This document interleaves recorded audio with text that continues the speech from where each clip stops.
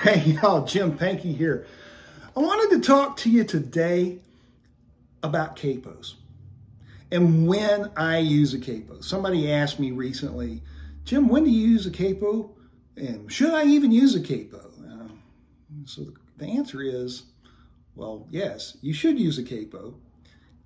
If you want a really traditional bluegrass sound, you're going to need a capo for some things. Now, there's going to be people out there say, oh no, you learn your fingerboard, you won't ever need a capo. I mean, Don Reno never used a capo, and they'll hold Don Reno up as a fine example of a player that didn't use a capo. And they're right. For the most part, Don didn't use a capo. But all your other banjo heroes did. Earl Scruggs used the capo. Ralph Stanley used the capo. J.D. Crowe. I mean, all of them, Sonny Osborne, they all use capos. Because sometimes you need a particular sound, and the only way you're going to get that is with a capo. So let me talk to you about the capo and what keys that I'm going to use the capo in and where I'm very likely to put the capo to play in different keys. Now, if you like this sort of content, be sure to hit a like button, leave a comment, maybe even subscribe. That would be awesome. And if you want to get notifications, be sure to ring the bell. All right, thanks. Let's get on with this video. Now, your standard bluegrass keys, G, A, B. You hear about those keys pretty regular. And so key of G, obviously we don't need a capo. So we're in the key of G, no capo. I like to use these yoke style capos. Let me show you this one. So it just fits on the neck. It stays on the neck. This is a G7th. It's a G7th Heritage. It's fancy schmancy. I really like it.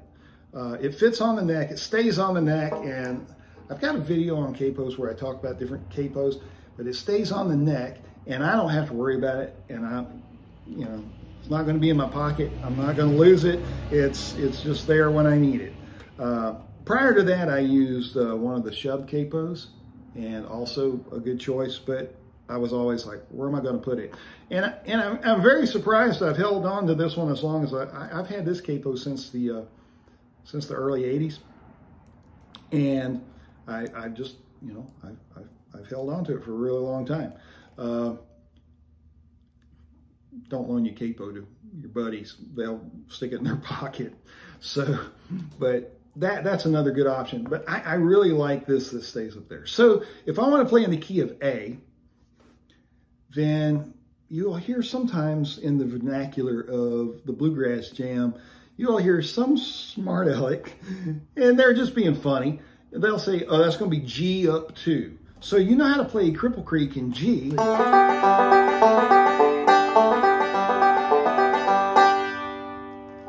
But fiddle players like to play it in A. So for you, you're going to take your capo, you're going to put it at the 2nd fret. Now we were G. If we do our musical alphabet, G, A flat, A. We've also got to capo our 5th string or tune it up to A. So you could tune it up to A, or you could use some sort of 5th string capo. And I have spikes on this banjo. And then the 5th string goes under that spike. And I tweak my tuning a little bit with the spikes. Now I'm in A.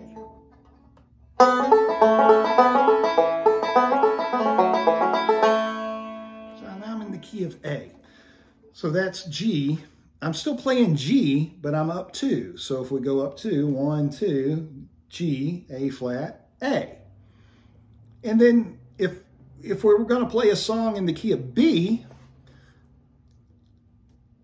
A, B flat, B. So we would go to the 4th fret, and I know if you've been to any kind of bluegrass jams or walked it through any festivals, you've seen people with their capo at the 4th fret. And so if I'm going to play in the key of B, I'm going to play with my capo at the 4th fret. I'm also going to spike or capo my 5th string at 1, 2, 3, 4. I'm going to do it as well. And now I can play in the key of B. By playing things I already know, because I'm pretending I'm in G. My brain is still working in G. I'm just G up 4.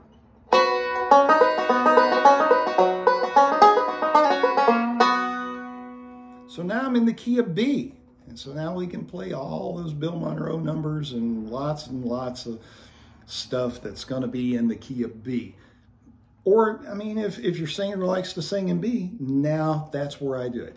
So for me, my standard 3 keys, I'm still playing out of G positions, but I'm just moving my capo. So for the key of A, I play at the 2nd fret. Key of B, I play at the 4th fret. But Jim, what if you're going to play in the key of C? I don't use a capo for C. So I just take my capo off. Just for me, I slide it up behind the nut, and no 5th string capo.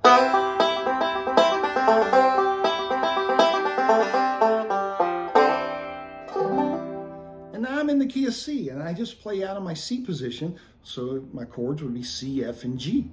So that's what I would use. So I've got C, no capo for the key of C.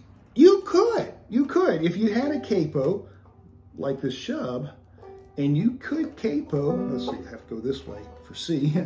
You could capo, oh, need to tighten it up. I haven't used this capo in a while. And now we capoed at the 5th fret, and then we have to raise our 5th string to 5.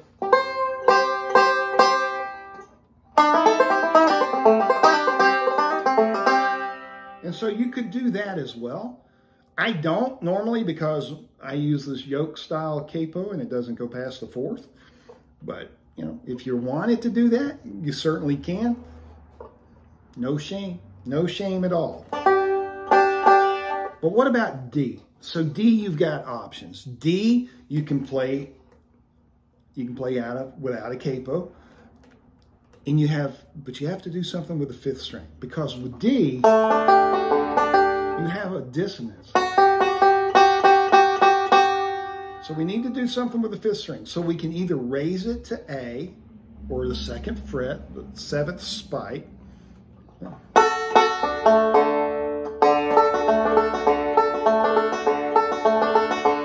We can do that, or we can lower it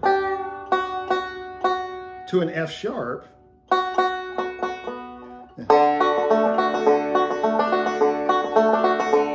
So that's your option for D. So I really don't use a capo when I'm playing in D, but you could. You could put your capo at the 2nd fret.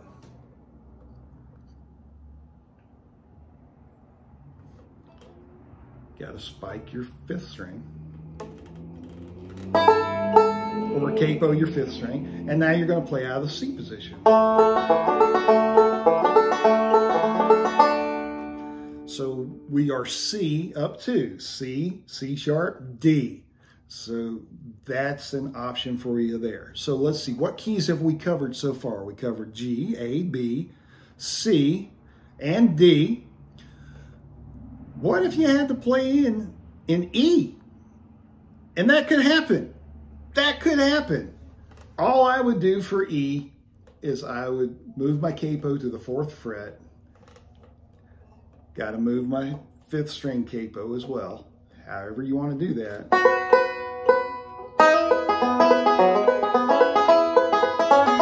Now I'm in the key of E. I am playing out of C position, or I could have left my capo where it was at the 2nd fret and played out of D. D positions, but I'm actually in the key of E. All right, well, we got one more. What about the key of F? So F, you've got some choices. You could play F without capoing at all.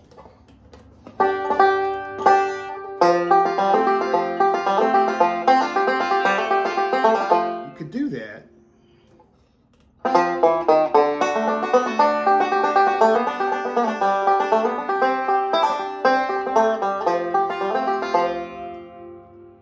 You can play out of F without a capo. Or your other option, you could capo to the 3rd fret. And then you can capo your 5th string if you want to. And I like to capo it at 5 or your 10th fret, however you want to count that. 1, 2, 3, 4, 5. And then I'm going to play out of my D position.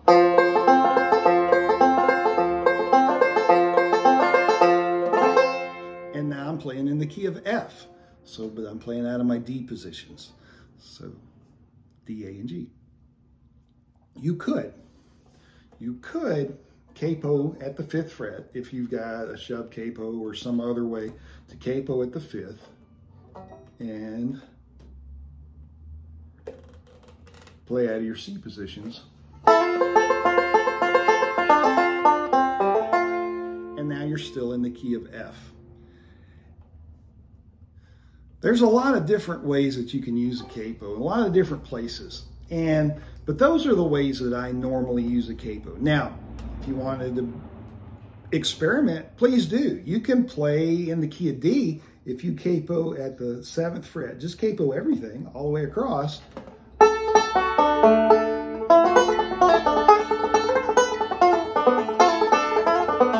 You can capo at D. You could, if you wanted to capo at the 10th fret all the way across, you could. And now we're in the key of F. And play like.